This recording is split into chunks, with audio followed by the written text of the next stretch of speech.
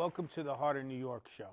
Today is a very special show that we have with a man named Vince Martell, and he's now with Vanilla Fudge lead guitarist. Okay, hi. I'm here with Dennis Zolo. They make their pizzas from scratch, so people come from all over just to try their pizza. Hi, it's Peter Hart. I'm standing with Chris Williams. Let me tell you a story. I'm watching the Channel 7 News one day, and all of a sudden there's the President of the United States, and who's standing next to him but Chris? And I'm saying to my wife, Angela, I said, Angela, is that Chris Williams of William I Works standing next to the President in the White House? Can you tell us about that? That was probably one of the most thrilling things I've ever done. I was sitting in my office one Tuesday morning, and my son walks in and says, Dad, the White House is on the phone for you. Why don't you tell us a little bit about what you do with the Boy Scouts?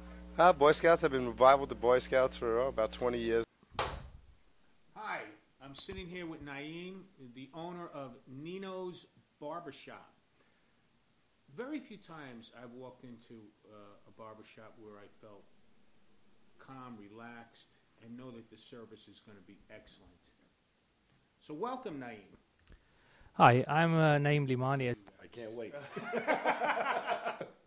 I'm watching TV one night, and who do I see come up on Blue Bloods? But his restaurant, That's right there. 4 years ago, August. It was definitely a great experience. How exciting is that? Anyway, you got to go there. That's great. Yeah. You're constantly revolving around the times and the season. Yeah, you always have to. Do you do eyebrows? Yes, we do. And makeup. And makeup. Oh, boy. Well, there you have it. Thank you, Ann, for coming by. Hart, Spotlight on Biz, here talking to Dr. Slay right here. Not only that, his heart is so big, he has done tremendous help with 9/11.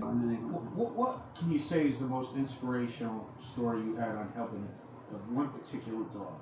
What's inspirational is that how dedicated the dogs were. We had to actually hide people, live people in the rubble, so the dogs could find them. So they would be so depressed because they were getting depressed. They weren't finding anything. The dogs were getting depressed because they weren't finding anything. Oh my goodness! Yes. And so many people think that dogs don't have feelings, No, but they do. They have feelings. We got a whole wall here. I mean, I'm not talking to the person who hit rock bottom. I'm not talking to the person who hit rock bottom and they found out there was a trap door. I'm talking to the person who hit rock bottom, went through the trap door, and then went through a threading machine.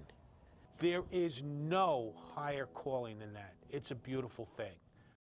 How do you tell these people that are down and out so they don't have to go reach for a bottle, they don't have to go reach for a pill? What is it they're supposed to do at that time? Right now, I like to open up with him and his wife Peg to sing a few songs. Hi, I'm Peter Hart. So, it could be one of the most interesting shows that you ever watch. My friend is blind at this time. And not only that, this man reaches out and helps countless number of people. I got to tell you, the best thing you could do is go help someone. Hi, everybody. Welcome back. I'm Peter Hart, and I'm here with my buddy Don Schmidt again. We're going to have Vince Martell and Peg Pearl sing a couple of more songs for us. I want to thank you all for watching tonight. As my good friend Vince here said, that it's time. How was the food there? They didn't give us any food, unfortunately. They gave us some cookies and some water. That's good enough, but you're in the White House. We're in the White House, and they did. I sat in the president's chair. I tell you, how else can you get in the White House? But you got to be a man like Chris Williams.